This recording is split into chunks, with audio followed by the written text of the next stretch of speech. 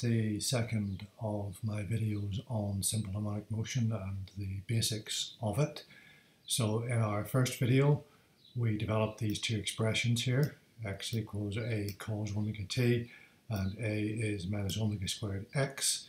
This equation defines simple harmonic motion. So there you have your definition of it.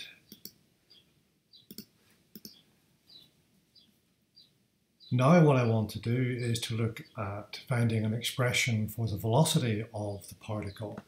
So if you remember from circular motion, we said that V equals R omega.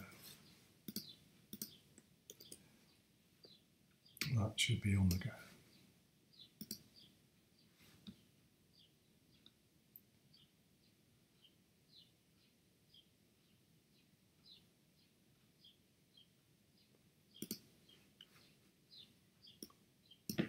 And in this case, R, if you remember, we said was A. The radius of our circle is A. So we have V equals R omega generally, and in this particular case, V equals A omega. Now, that's the velocity of our particle at any point in its circle. What we're looking for, if you remember, is the velocity along the diameter. So what we want is the vertical component of this velocity. So we're looking at the component due to this angle theta in the vertical direction. So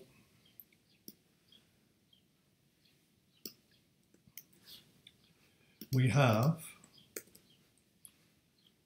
the vertical component would be A omega sine omega t.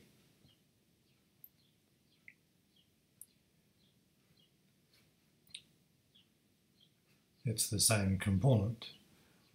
And we know earlier, or from earlier, back up here, that x is A cos omega t.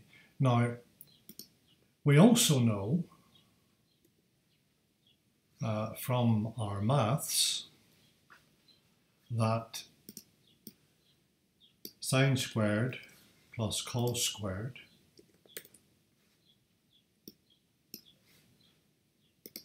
equals 1. So we can now get this x expression into our v expression, which would be quite handy.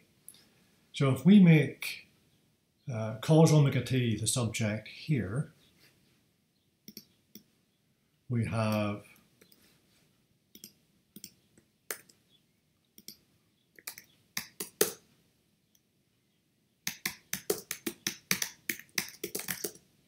from our expression for x, cos omega t is x over A. So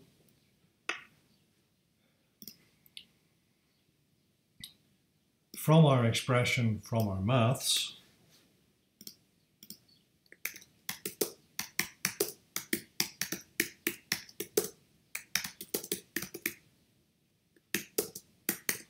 we have sine omega t would be plus or minus the square root of 1 minus cos squared omega t. So sine squared is 1 minus cos squared. Sine then is the square root of that, and being a square root, it can be positive or negative. So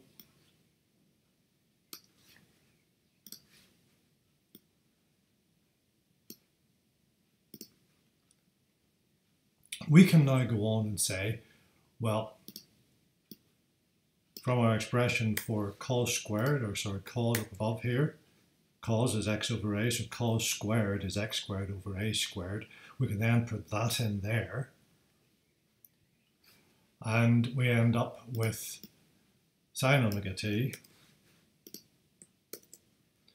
is plus or minus the square root of 1 minus x squared over A squared. So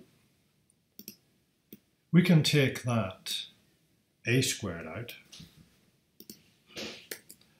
and we can make sine omega t 1 over A times the square root of a squared minus x squared. Basically what I'm doing is multiplying through the a squared here, so I get a squared minus x squared.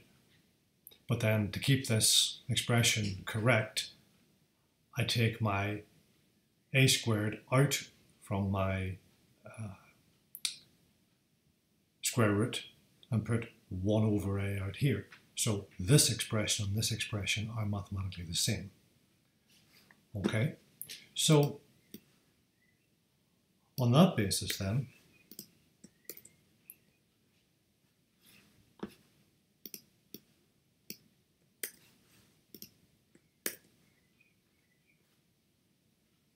V equals a omega sine omega t, and again that should be an omega, my apologies for that.